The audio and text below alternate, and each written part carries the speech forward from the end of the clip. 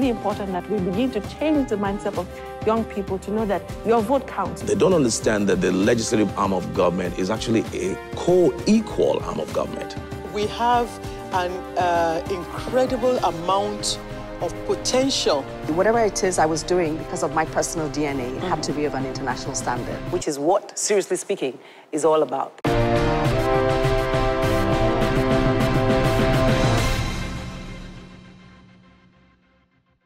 Yes, technically, I should be wishing you a Happy New Year, right?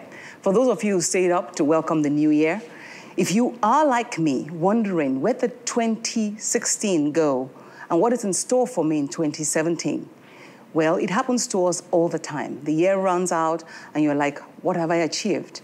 Another one begins and you set new goals and new objectives. And the cycle continues. Well, on the show today, we are seriously talking about how we need to begin to live a more conscious life. And I have two authors, accidental authors I call them, who've written books in 2016 that got me thinking about your mind and your money. I'll be sharing all those thoughts that they shared in their books with you, and hopefully you will have a more conscious life in 2017.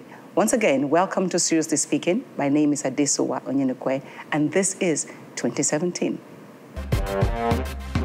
Just in case I forgot to wish you a Happy New Year, once again, Happy New Year. It's 2017, and I'm very happy. It was a tough 2016, all right, but I'm happy that I read two books that at least did something to my life. One of them was Answering the Call, that was written by my first guest, Mrs. Nadu Denloye. It's nice to have you on the show. Thank you very much. I don't know if you remember, I don't know what got into you in August when you sent a letter to everybody, an email to all your friends, that guess what, this is what I have done, I want you to read it, I want you to, whatever it was. What was the message that you were passing across when you were asking all of us to read this book, Answering the Call, at that time?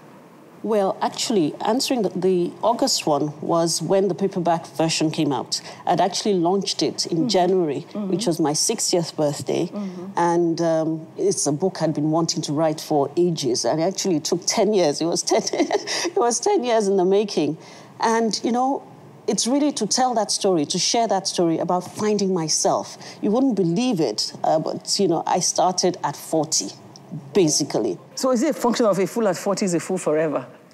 I believe so. You know, maybe like, yes, I believe so. That if you're at 40, something happens. I thought it was just for me, but then I found out that really there are phases of life and it's something that happens around that midlife transition and not just for women.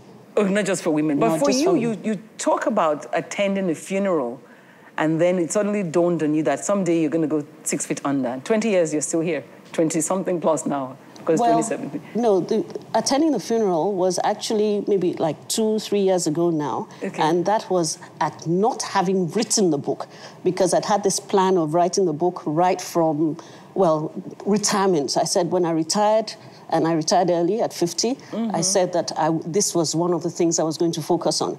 And 8 years later, at the time of the funeral, I hadn't done this. And I said, well, who knows? Anything can happen. I better be serious and write this book. By any standards, you're a successful woman, you know, an engineer, you set up a company in 1986, you retired in 2006, you know, everything together. But you said in the book that you were successful by all standards, yet you still had questions. Seemingly successful. Oh. Seemingly successful, really, because, you know, what you define as success. Because I since found out that life is not about, I'm not here because of me. God put me here, and it's not about my decisions and what I want to do in life. I believe so. I believe so. Particularly for believing Christians. It's not about us. We're not here. We're not random beings. Yeah, and so God has brought us here for a purpose, and we need to discover that purpose. So when we live life and we're not conscious of that, what we're here for, then, you know, you just live day to day, randomly and all that. So for all I was termed to be successful, I was living a life of mere existence, you know, just following the normal roads of life, going to school, doing well, getting married, and having kids, and, you know, well, starting a successful business, supposedly. But there's a lot more. So my definition of success and being the best changed radically. So could it be spiritual? You know, sometimes it's like, as we get older, we begin to ruminate and think, okay, so what am I going to leave behind? Is it about that? Or is it something that people, even younger people, can take away, that they need to begin to think like that? It's not just spiritual. It's actually, you can see it in the order of life. And yeah, I see in that book you're always talking about the cosmic, making it so clear. You know, human cycle of life, you know, there are different phases of life, and it's all a progression. You know, each phase builds onto the other. And really, life is about growth to maturity. So, right, you know, at the later part of life, and it's not just about knowing God or what have you, but later part of life, you know, around the middle life, you know, there comes a time that you need, you know, if you get to that point, you know, there's questions that are asked, who am I? What is my purpose? And I think that God has, you know, fashioned it this way, you know, put it in us to begin to ask those questions. The good thing about it is you've decided to do something about it and put it in book form to help other people to read and unravel, because that's what you said to us, unravel. Yes. And I found it quite unraveling.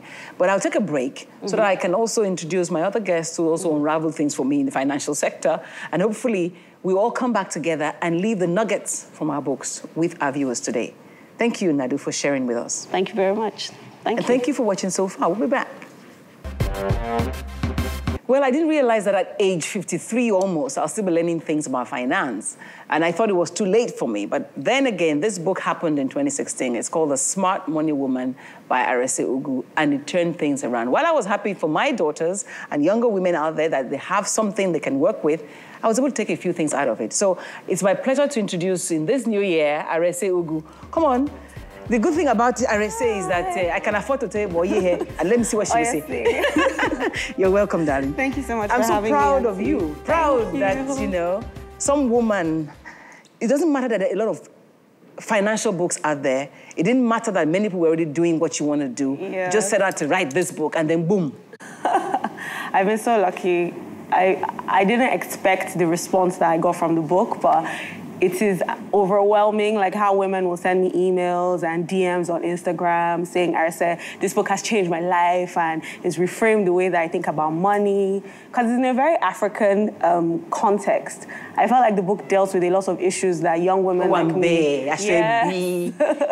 You know, I wanted to be very real because in university, I was obsessed with this series called Sex and the City and things like Gossip Girl. And one of the things I loved about them was that they showcased New York, so in a very real way. So you'd hear about having breakfast at Sarah Beth's or going to the plaza or, you know, about Manolo's, very like American brands or very New York brands. And you kind of felt like you were a New Yorker. So I really wanted the book to do the same kind of thing for Lagos. So that even if a foreigner was reading it, they would sort of guess the vibe of what it meant to be, you know, Nigerian or live in Lagos because of all the brands. So it was deliberate. Mentioned. It was very deliberate. So it was a conscious thought. It was. But started writing the book, was it conscious though? Okay, you know, I like to tell people that it wasn't, you know how people grow up saying, oh my God, I'm going to be an author or I'm going to write a book one day. It was never a goal. In fact, your mom said... My mom was reading the book, and at one point she was really laughing, and she was like, oh my God, Arese, you've done so well, but I have to be honest. I'm not trying to be mean, but out of all my 4 children, you are the last person that I expected to write a book. Yeah. So what prompted it? Because, I mean, there you are, a young woman working in the financial sector, just going through a painful separation with a husband you thought it was forever. Yes, I definitely thought. I was your typical African millennial. I thought my life was going to go in a certain progression, you know, get married, have babies, have a fantastic job, be a rock star in that job. And, but then I found that, you know, we're not adequately prepared for emergencies. So here I am, my marriage falls apart, I'm 27, and I basically have to start my life all over again. Find a new apartment, buy new furniture, all with like my 1-year-old child in tow. And it was extremely expensive. And I just thought, it was like an aha moment for me because I thought, clearly you have not been saving and investing enough as in for this to happen to you. So it got me thinking about the fact that, you know, young women like me or young people like me, you might be really smart, but if you don't understand how money works, you're not going to make great decisions. So I was wondering, who is talking to like African millennials like me in a language that we understand? Because, you know, my generation, we don't like to hear things in a very preachy way. We don't want to hear, don't do this and don't do that. But if you say it in stories and a language that we understand, we're going to like identify with it like more. So how long did it take you to write the book? Because you've been writing a column already. You already had these little videos you were doing, trying to teach women to be smart money. with their money, It took me 1.5 years, which now I'm finding is not necessarily like a particularly long time, but you thought it was I forever. set this unrealistic goal for myself of how I was going to write the book in 3 months. And then when I didn't write it in 3 months, I was beating myself up. It was such a tough process, but I'm so glad I took the time and I didn't rush it, because I don't think that would have had the impact I had. It's a perfect spot at which I must take a break so that we can bring it together. At the panel discussion. Thank you, Arese. Thank you so much. I appreciate you. And I appreciate you for staying tuned, because we'll be returning with Arese and Nadu in a short while. Welcome back. It's still a Happy New Year. Let's wish my viewers together. Happy New Year. Happy New Year.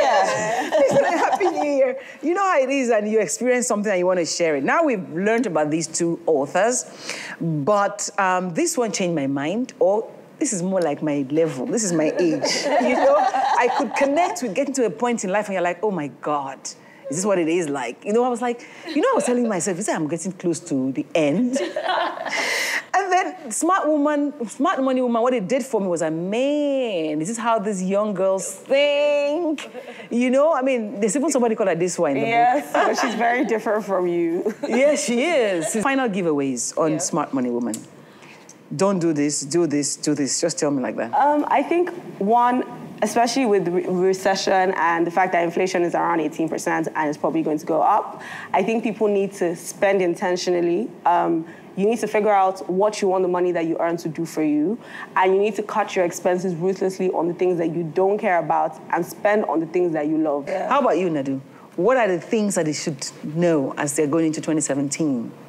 I think, again, like I've said, you need to have something that's a driver. So do 1, 2, 3. Know who you are. What's your purpose? At least try to determine that, And then when you do that, make sure you're living life consciously. Be aware of the choices that you are making. And then have a plan for your life. When you have that plan, you have then to work towards it, learning and growing and being disciplined. Discipline, you can start with the right ideas and all that, but without discipline, you can't finish. Thank you for being on the show. Thank you for having me. I appreciate it. We have this done eventually. And remember, personal development is important, so also is leadership. We'll see you again next week. Have a wonderful 2017.